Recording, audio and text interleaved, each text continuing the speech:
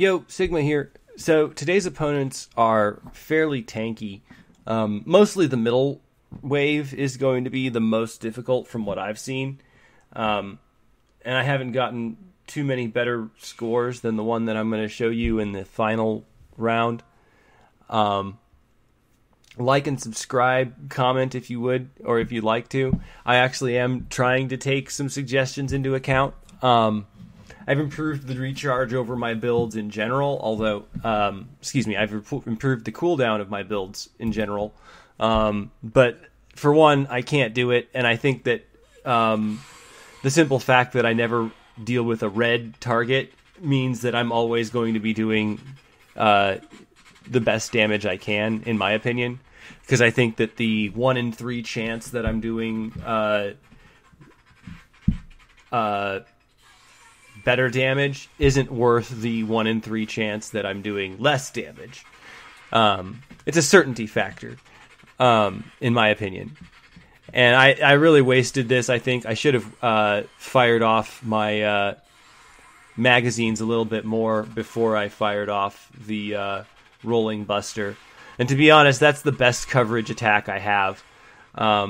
Unfortunately, it still doesn't match up to the axis drop, and I just don't want the axis drop. I don't think I'm ever going to go for it.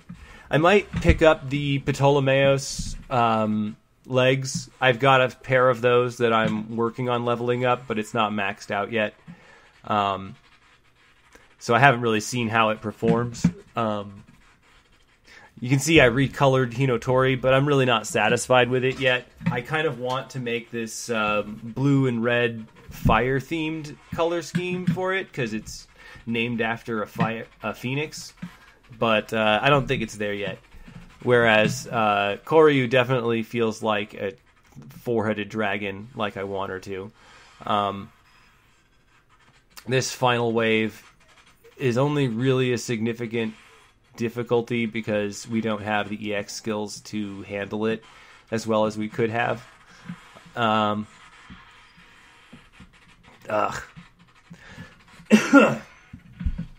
And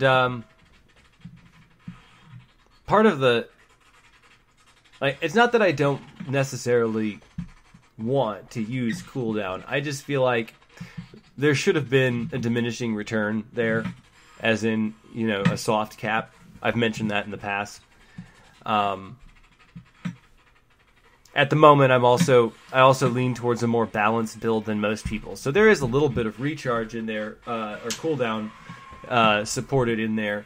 But I think that in the long run, I'm going to get a better result out of it. And generally speaking, if you lean into something so hard, it's generally something that tends to get nerfed when the developers recognize it is a problem. They haven't yet done that, but maybe this is how they intend it to work. And maybe I'm just behind the times. Personally, I feel like there should be more than one path to victory possible. In this second run through, I take a different strategy and use the mixed up strategy like before. I'm still running the build I was on Hinotori like before, but I wasted her rolling buster here, unfortunately. And there's a little bit of a delay in there whenever she activates the whenever I swap suits, because they stop attacking once you activate. In this run, these suits in the middle wave are very well timed. They manage to support each other fairly well. So that suit managed to time its EX skill just in time to save its teammate. Similarly, my team doesn't take very much damage from this, although it does take some. The biggest issue is the defender just tanking through almost everything.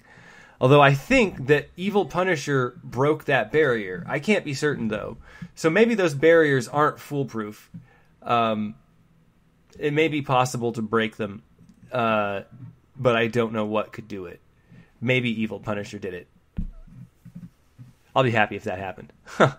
Now, if only there was something that would stop the things like axis drop. Unfortunately, right now, Axis Drop is fairly supreme in Master League. And I feel like that is a massive oversight by the developers. And I'm not sure that they're actually paying attention to what is making it to the top. Unfortunately. If they saw that, would they be surprised? Would they be upset? I'm really curious. Because it's fairly common for people to play a game in a different fashion than the developers intended to, which is called emergent gameplay. Sometimes it's extremely different from what they intended. Well, I hope you enjoyed this. Like and subscribe if you did.